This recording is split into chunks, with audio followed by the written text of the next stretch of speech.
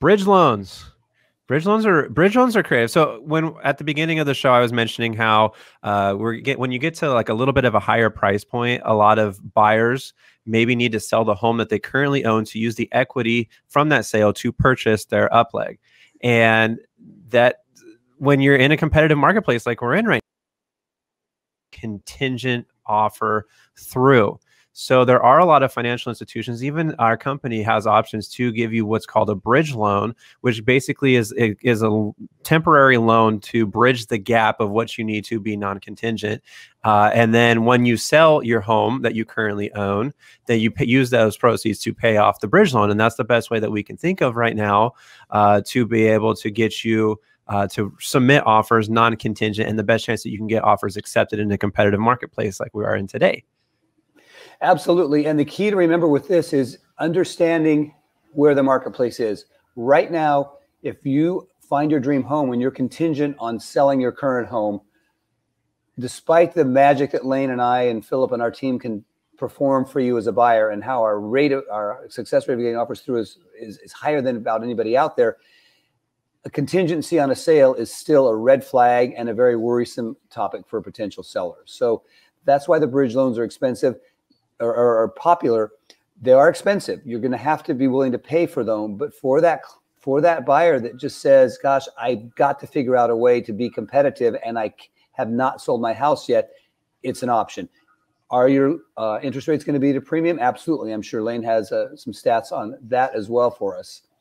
As far as the interest rates being at a premium, yes, they probably are. But guess what? If you have a house that's very sellable and you know that your house is going to sell within the first couple of weeks anyways, if let's say you're paying 10% or something like a very high, I just use a very high interest rate there, but let's say you are paying 10%. If you only have it for 30 to 60 days, it's probably not going to be that much money in the grand scheme of things, because guess what? Like if the way homes are appreciating today, let's say they're appreciating 4 to 5% year over year.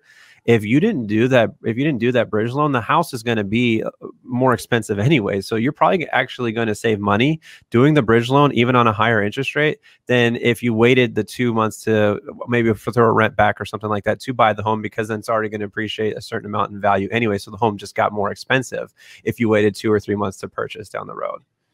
See, Lane, as always, that's a fantastic point, and he brings it right down to an analytical level. So it's literally looking at the options and understanding that the bridge loan is going to be for a short period of time, often just 3 months. So even that 10% rate annually, you think, oh my goodness, that's ridiculous. This is not a payment that's going to be set in stone or a payment that you're going to be having. It's simply a bridge.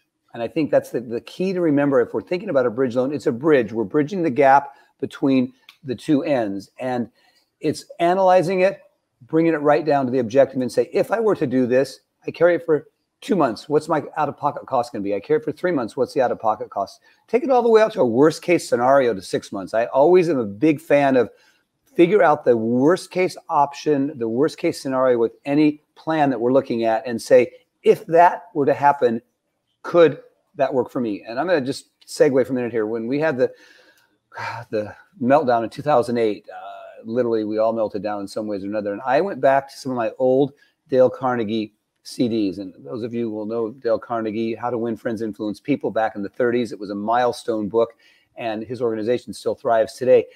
One of the things that I've taken from that time is always when you have a scenario, fast forward to what do you think is the worst case outcome from that.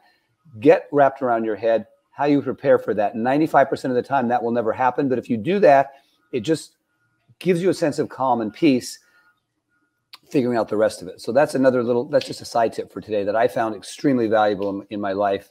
And I think on anything we look at, just figure out what's the worst case, the longest term possible. Does that make sense to you, Lane? No, that makes sense. And I was thinking, you just mentioned how I'm analytical. I was thinking, let's say it's $1 million house and it appreciates on average 5% every year.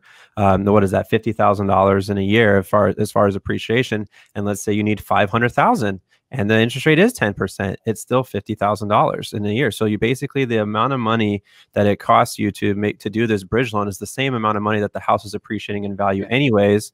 And knowing that being a contingent buyer is practically impossible in today's real estate environment, it's probably worth exploring that bridge loan option, because it's going to end up evening out anyways. So if you needed to wait 2 or 3 months to be able to buy, your house is going to be more expensive based on 2 or 3 months worth of appreciation.